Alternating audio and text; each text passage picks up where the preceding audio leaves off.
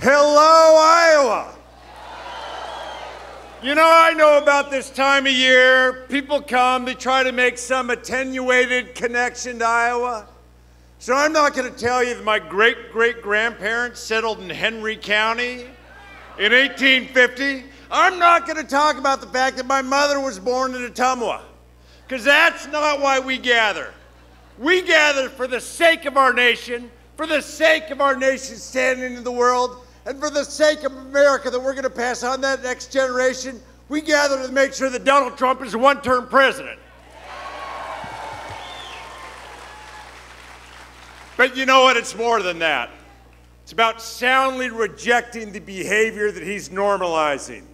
The lies and the misstatements, the dividing us by race, by gender, by geography, the Twitter tirades. We expect more out of preschoolers than we do the President of the United States. And it's even more than that. It's about soundly rejecting the crony capitalism. When the person that actually cleans up tonight paid more than Amazon, paid more than Chevron in taxes, we can do a heck of a lot better. When a generation of workers have been replaced by independent contractors at the same time that union membership is half of what it was in the 1980s. When environmental regulations are being gutted by the polluters because that's what they asked for. This election is also about fighting back against Citizens United, making the federal government finally work for us, not the Koch brothers. That's been the fight of my career, and it's a challenge of our time. Look, there is a whole lot that we got to do. But you know what? First, we got to beat Donald Trump. And we got to be clear-eyed. If we can't win back places we lost, if we can't give people a reason to vote for us, not just against him, if we can't change our strategy, Donald Trump could win again. 2016, I was the only Democrat in the country to get reelected a statewide reelect where Donald Trump won. He took Montana by 20. I won by 4. 25 to 30% of my voters voted for Donald Trump. The path to victory isn't just through the coasts and through the urban areas. The path to victory is through Iowa, Michigan, Wisconsin, all across this country. We need to be able to be competitive both in the big areas and places just like here. A third of your counties win Obama, Trump.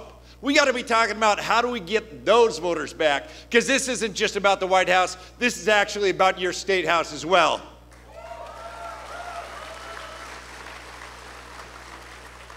Look, I'm a pro-choice, pro-union, populist Democrat that won 3 elections in a red state, not by compromising our values, but by getting stuff done. That's how we win back the places we lost. Showing up, listening, talking about the challenges of everyday Americans. My legislature, guess what? It's more Republican than yours. Yet, we've been able to expand health care, expand mental health care, control costs. We've been able to make record investments in education. We've been able to kick dark money out of our elections. We've been able to do that and more. That's how we do win back the places we lost, getting stuff down. Only been in this race for about 10 weeks, 8th trip to Iowa. And the stories I take all across this country are the stories I hear from you all.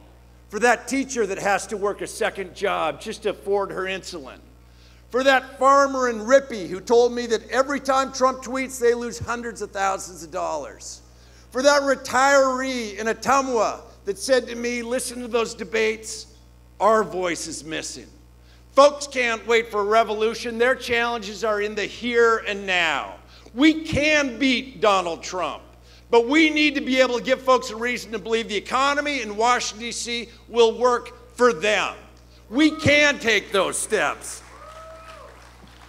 We don't do it with just plans that are written for press releases. They're promising everybody free everything. What people want is a fair shot. They want to believe that things can get better. We can tackle climate without leaving communities behind. We can actually invest in education without giving it all away. We can make people finally believe that this works for them. The core of the word progressive is making progress.